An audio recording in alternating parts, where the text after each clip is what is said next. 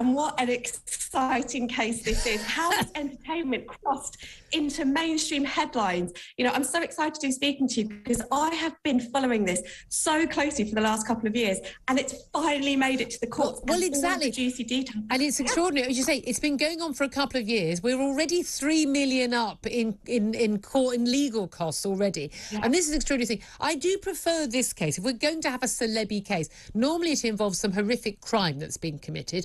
Or it's been the case, like we say, Amber Heard and Johnny Depp, where two people who were both troubled and damaged, just absolutely being horrible to each other in their marriage, and it's all just uncomfortable and nasty, and you don't really want to know about it.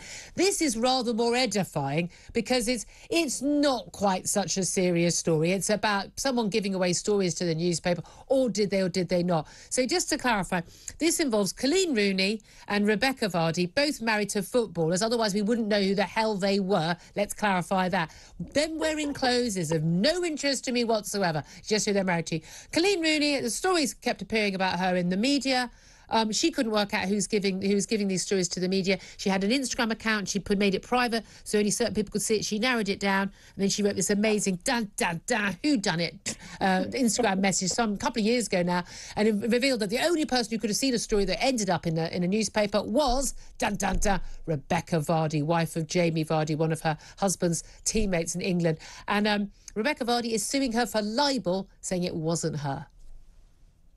Yeah, and this is what's so interesting, is that the way in which it was done. This case would not exist if social media didn't it? And this is why I know we see it as a bit of a pantomime, and it's these glamorous footballers' wives types just having a spat and throwing their toys out of their pram. But actually, this is why entertainment journalism is so fascinating, because it is just part of a much bigger problem. Yeah. We're talking really about, let's firstly say, the representation of two women. How can two strong, intelligent women be arguing about something like a Twitter spat? It seems so ridiculous how sort of women are being viewed. What are they doing, for women? Which is why I think they've both been advised multiple times to settle out of court. I mean, I think they're absolutely insane to be taking this, because we look. The thing is, Rebekah Vardy's come out of this badly so far, because Colleen's going, well, I think it was she said crucially it was Rebekah Vardy's account, her Instagram account, and now there has been some evidence that it could have been her agent that was involved, whose phone has mysteriously ended up at the bottom of the North Sea. You know how this happens to everyone.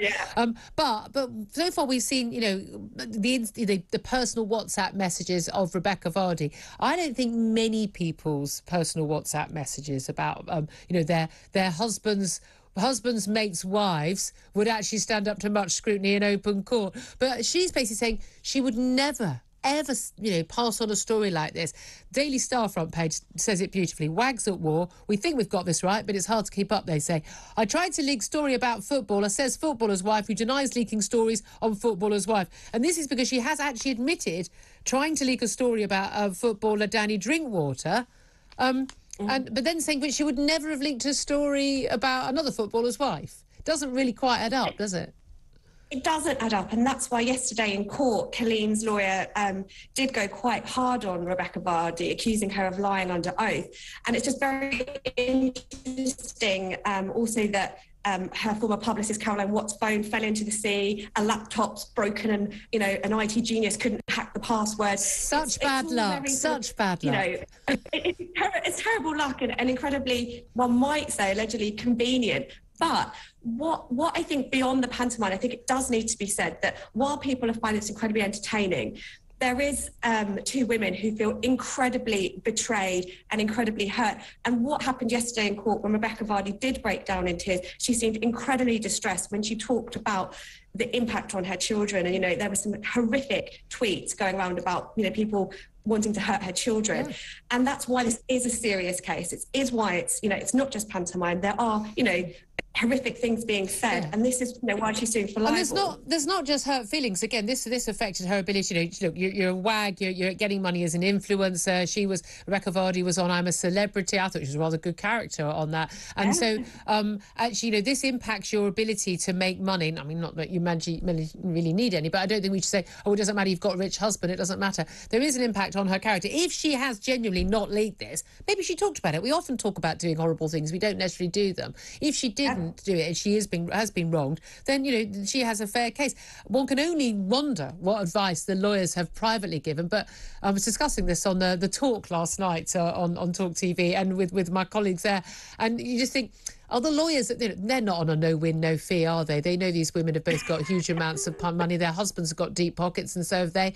They're quite happy to take the money. I doubt they're saying to both of them, you're crazy, you shouldn't be bringing this case, because we're raking it in. Well, initially they did actually try multiple times to settle out of court. They went through multiple rounds of mediation. But these are two, actually, if we're talking about representation of women in the media, these are very headstrong, intelligent women. They know their stuff. They've been studying. Can I pick you up on that? We never talk about men being headstrong. Very, very good point. I think it's because we like to think, especially particularly of wags, oh, it's just an airhead who wants to marry a rich man, and they just sort of a bit of arm candy. Whereas Coleen actually did, you know, she was famous when she was 15. She was thrown into fame when she was dating Wayne Rooney. And she did actually pursue her own career and make her own money, maybe not on the level of Wayne Rooney's career, but she did try. She only made the money on being married to him, though. I have to say, listen, I am never going to criticise a woman for managing to marry a rich man. I just failed to do it myself, but all credit to them.